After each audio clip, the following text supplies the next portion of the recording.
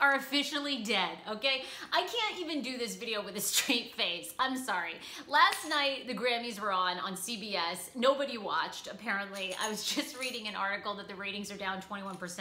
So I'm doing this video for 4 people that tuned in and myself, okay? Because I think every year I keep thinking that music shows and award shows are going to be relevant to my life, are going to be life-changing for pop culture, and sometimes they are. But let's be honest, I really miss the days when Miley Cyrus dressed in that latex condom and Robin Thicke was grinding on her, and then remember when Lady Gaga hatched from an egg? Yeah, I miss those moments. And Kanye West, I have never missed Kanye West more than last night. Someone needed to storm that stage and put that show out of its misery because it was so bad.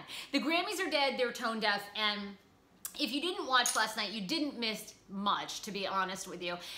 It was supposed to be a big time's up, women in pay equality, by women walking the red carpet and men, everyone, wearing and carrying a white rose, which lots of people did. But of course, there was a huge issue, which was the Grammys had a real lack of women nominated in various categories. Lorde being an example, she was the only one nominated for Best Album, and oh, Lorde lost.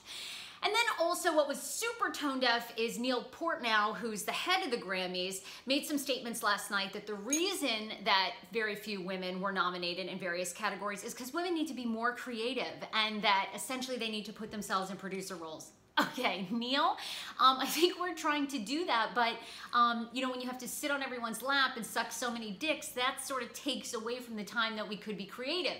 There's a really great article in Rolling Stone magazine that's been out all about sexual harassment in the country music business. So worth a read, and once you read that, you're gonna know, oh, it's just not good. Some highlights last night included Kendrick Lamar and then of course Dave Chappelle sort of interjecting, which was hysterical. But can someone please tell me what people's obsession is with U2? I hate U2, I'm sorry. I don't like Bono, I'm over him. I mean, we have a Russian probe. How about the Bono probe? That guy is everywhere. He's in our phones, he's on Saturday Night Live every week, he's at every damn award show. I mean, I'm over Bono, enough. Kesha had a really strong performance as well. Of course, she's going through her lawsuit with Dr. Luke, so that was very powerful. A lot of people complaining, though, that many women on stage actually couldn't perform solo, Lorde, Cardi B, because they had to be accompanied by guys or they were doing backup for men.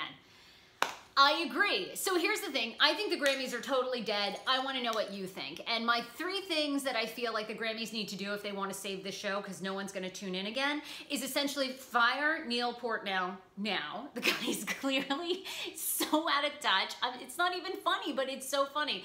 Because the whole premise last night was time's up, but it was like, oh, I don't think anyone got the memo.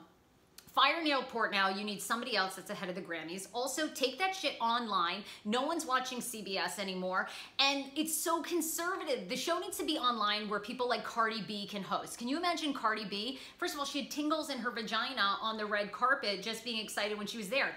Let those tingles have a microphone so we can all enjoy it.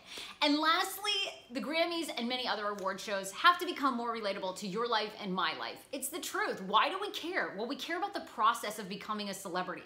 The shows need to be much shorter in their performances and much more about the artists, the creativity, how these people collaborate. Because let me tell you, when I saw that Sting and Shaggy were friends, what?